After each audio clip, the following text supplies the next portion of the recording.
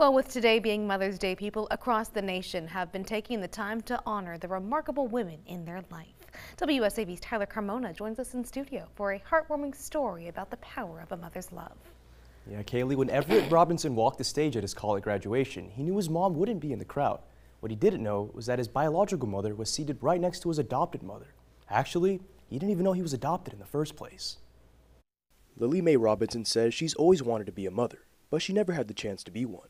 That was until she got the phone call that changed the rest of her life. A friend called saying that a 15-year-old girl was giving birth and needed somebody to adopt their child. That's when Lily Mae swooped in. A friend of mine called me and asked me, would I like to have a baby?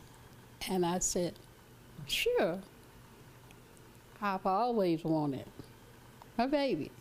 Since Everett was 2 days old, he lived under the care of Lily Mae and her husband Edward. Although his biological mother, Faye Green, couldn't be with him while he was young, she kept in touch with his adopted mother. She was so determined to come back into Everett's life that she would even show up to his job without him knowing. I used to go and watch him. He used to work at Walmart in the music department. And that would be my Saturday ride. I would ride down there and just look at him, and just ride back home. But one day I got caught looking at him. And he came up to me, he said, can I help you? And the only thing I could think of, you got anything by Sade? Eventually, she knew that she'd have to introduce herself to him at some point, so she reached out. I called him and I told him I wanted to meet him because I had to talk to him. And I think he thought I was trying to hit on him. He did. And when they finally met, Everett had no idea what was going on, so he was met with quite the surprise. She was trying to move her lips, but she was, quivering, and I said, you're trying to tell me you're my mom, my biological mother. And as the tear rolled, she was able to say yes at that point. The two families had a lot of catching up to do, and they didn't waste any time. Lily Mae says that Everett's biological mother, Faye, was welcomed into her family with open arms, and she treated her like one of her own daughters ever since. We love each other, and I love her as my daughter. She's the girl that I didn't ever have.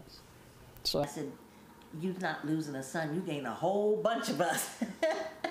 So she got another family, sons and me.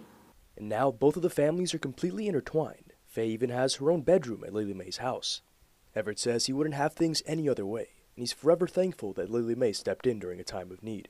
I've been able to get through everything with smiles on my face because of the love that mom and dad showed me, they taught me. People ask me now even, man, you seem like you help people a lot. I'm like, I'm paying back a debt.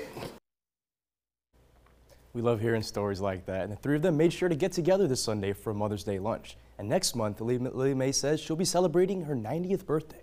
Tyler Carmona at WSAV News 3 on your side. Oh, thank you, Tyler. Such a beautiful story, and I hope everyone had an amazing Mother's Day as we take a live look outside now at our Savannah Cam.